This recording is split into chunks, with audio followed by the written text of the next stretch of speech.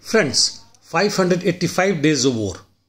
The people of Donetsk, Lugansk, Zaporizhia and Kherson celebrated their first anniversary of joining Russian Federation since it was done exactly a year back in 2022. From the war zone on Zaporizhia front, intensity of attacks is still low. Ukraine is busy in rotation and re-strengthening, re-equipping its transferred brigades on the border. In Orokhovo sector, no changes towards Novoprokhopovka, Verboe and Tokmask. Isolated fights continuing in west of Verbov. In Rimivki salient, the intensity of attacks is pretty low by the Ukrainians. Similar situation as in Orokhovo sector prevails. However, Ukraine may soon start offensive at Priotne and Novomyorsky direction. Towards south of Urozhaine, Ukraine is on defensive. Breakthrough to Staromil, Novka is unlikely in near future. Ukraine's activities towards Vasilivka and Pologi have increased. Seems that they wish to open a mini new front. In east on Bakhmut front, in northwest, Orikho-Vasilivka is under Russian army control now, though western part is still a grey zone. Ukraine is rebuilding offensive capabilities in Chasov Yar and Rai Alexandrovka. Counter-attack is possible by them. In southwest Bakhmut, fight is on towards Klishivka, Andrivka, Kurdyumovka line.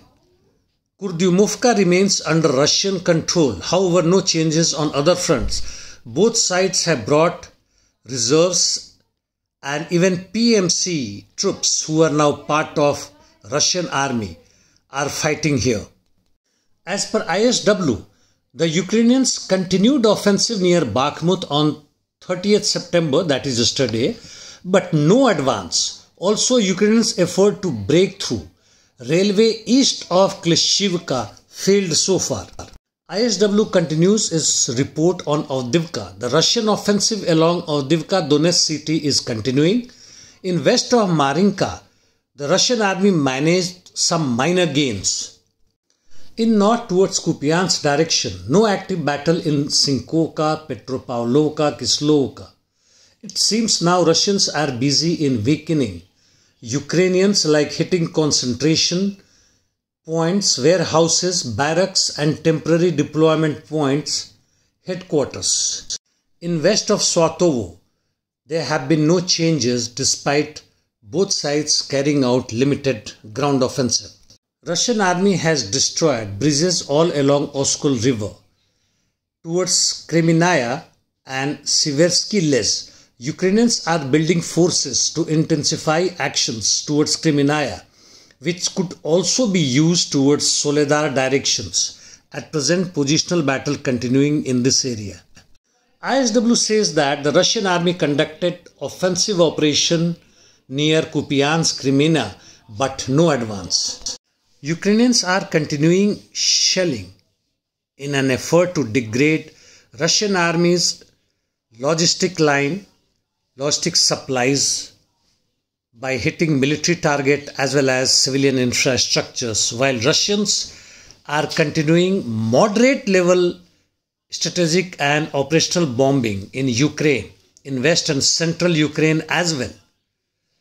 Yesterday they hit targets in Kalinova, Vinnytsia, Dnepropetrovsk, Odisha port, Vinnytsia, using UAVs and missiles. Russian Ministry of Defense claims that more than 10,000 Ukrainians have surrendered since the beginning of the war, and also that Ukrainians used chemical weapons or munitions in Gorlovka. There are reports that Russian Freedom Legion or Russian Volunteer Corps activities have increased in northeast of Ukraine after its May campaign in Bryansk, now again towards Bryansk, Belgorod and even towards Sumy region. British Defence Secretary has announced that it will send its troops to Ukraine, basically for training purpose, alongside more British defense firms will set up factories in Ukraine. It's an official announcement of sending NATO troops within Ukraine, and the red line set up by Russia has crumbled. Slovakia's election results indicate that pro-Russian party is likely to come into power. That is, the new government will steer clear of NATO. I don't think so, but something akin to what Hungary has. It is very clear that the war is escalating. NATO is now totally into the war. Well, see you tomorrow, guys. Thank you.